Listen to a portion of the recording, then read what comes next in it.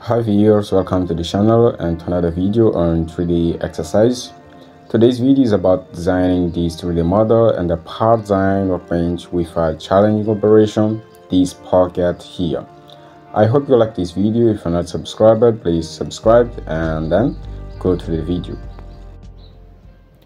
First, create a new document. Just click on this icon and then change the workbench to PartDesign.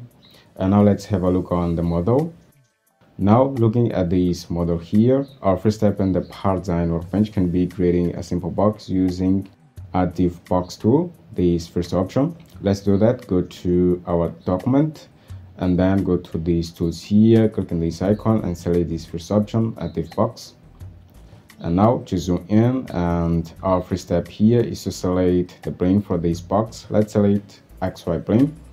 And then we can set the dimensions of this box here in the primitive parameters. For example, here we'll set 7 and the same value for these all parameters. Okay, now we have this. Just press home in your keyboard, and as you can see, we have this box with these all dimensions. Now let's suppose that we want this box in the origin of these all planes here. To change that, we need to scroll down here and go to attachment offset. From these durations, we can set the correct placement of this box. For example, here in the X duration, we have to set minus 35 millimeters to center this, as you can see, and the same value for these all durations. And now just press home, and as you can see, we have our box in the mid plane. Okay, now just scroll up and click OK, and as you can see, we have our first 3D model in our document. Okay, the next step now is to create this chamfer here. This chamfer size is 10 millimeters. We'll create these two chamfers here in the same operation. So let's do that. Go to our document and next select this edge here, and now hold Ctrl and select this edge. And then chamfer tool, change the size here to 10 millimeters and click OK now. And as you can see, we have this now. And next, it's time to create this pocket here. So how we can do that? We can create a sketch in the mid plane. Just click here and select axis plane. Okay, and next select external jump tool to extract this edge here. Now, as you can see, we have these two endpoints here, this first point and this last endpoint. Okay, now what you do, we need to select a line tool and then draw this line here in these 2 points, and then click here and select this option, endpoints and rim point arc. Now just click here and next in this endpoint and draw this arc. Okay, now we need to set the radius of this arc. Let's set 100 for this arc here. Just click here and select constraint radius, and then click on this arc and set 100. And we have this, as you can see. Now let's close this sketch. And next, using this sketch here, let's create a pocket. Let's select pocket tool, and then change the type to toggle, and also set symmetric plane. And now as you can see, we have this. Let's click OK. And next, what we'll do is to create a polar array of these two operations. I mean the chamfer operation and the pocket operation. So what you need to do first is to select this chamfer operation and now control this pocket operation. And next, you select polar array, polar pattern.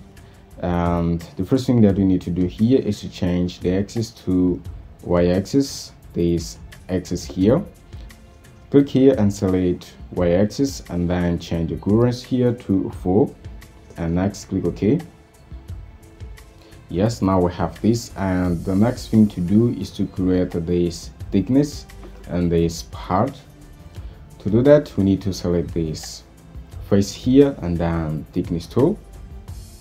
Okay, check this option, make thickness inwards, and the thickness here should be 1.75 millimeters, and OK. Okay, now that we have this thickness, it's time to create this extrusion here. To do that, we can use the same sketch that we used to create this pocket. Let's go to this operation, this pocket here. Just click here and select this sketch. And what to do with this sketch, let's create a copy. Select this sketch and now copy. Use original selections and now paste the sketch in this document and drag the sketch into this body and now spacebar to make this visible. Okay, as you can see, we have the sketch in the mid here. Go to attachment here and position, and we go to the Z position. Here we need to change to -35 millimeters. And now as you can see, we have the sketch here. Okay, next we can create an extrusion of the sketch. We need to select path tool, and the length here must be 8 millimeters. Okay, and now just click OK, and we have this, as you can see. Next here we can create this pocket here and this fillet, and then we'll use Polaroid to create our pockets and fillets. Let's do that. Zoom in here, select this face and create a sketch in it. And next, select external jump tool in the sketch workbench. Extract this edge here and also this edge, and next use polyline tool to draw this sketch. And then escape 2 times to leave this sketch and create a pocket. Size of this pocket will change to 25 millimeters and OK. And now that we have this, let's create this fillet. Select this edge here and now control this edge and select fillet tool, and the radius here must be 3 and enter. And as you can see, we have this.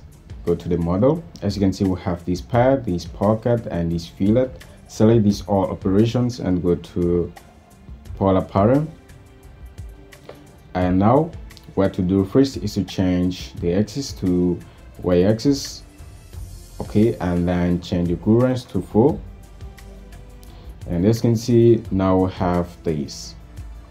And click OK now. And the next step now is to create this chamfer here. What to do, rotate this model, select this face here and then chamfer tool. The size here is 2 millimeters and enter. And we have this. Okay, now that we have these all operations here, the next step is to create these pockets here. To create this, we'll need to create a sketch first and then use that sketch to create a pocket. Okay, so what do you do? We need to create a sketch. Click here. We need to create a sketch in the YZ plane. Select YZ plane here. And next, you zoom in, and the first thing that we'll do is to draw 2 cycles. We'll draw 2 cycles. Select cycle tool and then draw the cycle in the origin point and the second cycle in the origin point. Okay, next let's add the diameter of these 2 cycles. Just click here and select constraint diameter. For this first cycle, let's add 42.5 millimeters, and the cycle here, let's add 45 millimeters. And as you can see, we have these. Let's hide these constraints here, and next let's change these cycles to construction geometries. Select these 2 cycles and then click on this icon. Okay, next what we'll do is to use slot tool to trace these geometries. Okay, so what you need to do is to select the slot tool and then draw 5 slots. Okay, 5 slots like so, and then hide these all constraints. And now skip this comment, and next what you do is to make this all arcs of these slots equal. So let's select this all and set equal constraint. Okay, and hide this all constraint. Double click here, and next what we'll do is to make this all lines here vertical. So what you need to do is to select these all lines in this way, and next use vertical constraint. Okay, and now we have this. Okay, now what we'll do is to constrain these slots here on this circle. So we need to use this constraint here. Click here, and this first point here will constrain on this vertical axis. Move this. Okay, and next use the same constraint again and constrain this point on this cycle. And next use tangent constrain this arc here with this cycle. Okay, next select horizontal distance. Click here. From this center point to this center point, we'll set 5 millimeters. And these two center points here, the distance will be 5. And also these two slots here will set 5 millimeters. And now this point to this point will set 4.45 millimeters.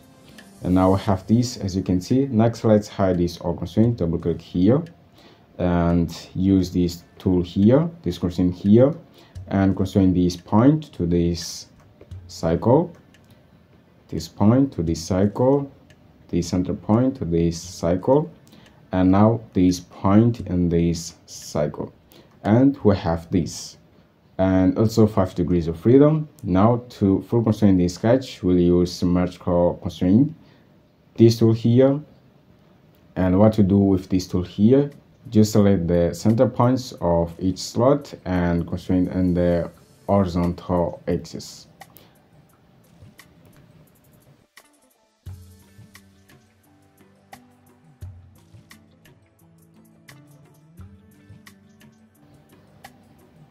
And now as you can see, we have this sketch full constrained. Let's select this sketch, click here on this icon. And next, let's create a pocket using this sketch.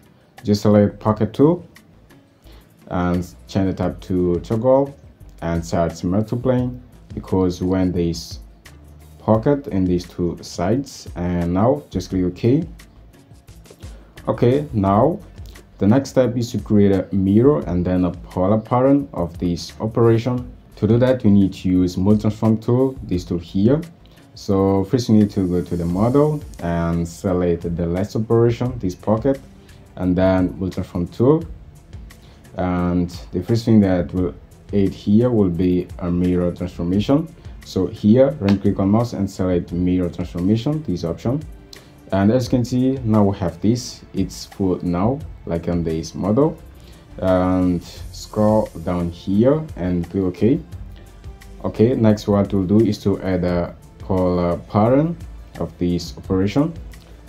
Then click on mouse and select linear source, select polar pattern, and next scroll down here. First change the axis to y-axis. We want this operation to happen in the y-axis. Okay, and next change the clearance to 4 and click OK. And as you can see, now we have these all pockets in these 4 sides. Just click OK, and this is the final model. Thank you for watching this video. If you find this video useful, please leave a like, a comment, and also share this video with your friends. And don't forget to watch another videos of this channel. There are many videos of this hardcore exercise. And also, if you want to donate to support the channel, there's a link in the description of this video to my Ko-fi page. Thank you for watching. I hope to see you in the next video. Thank you.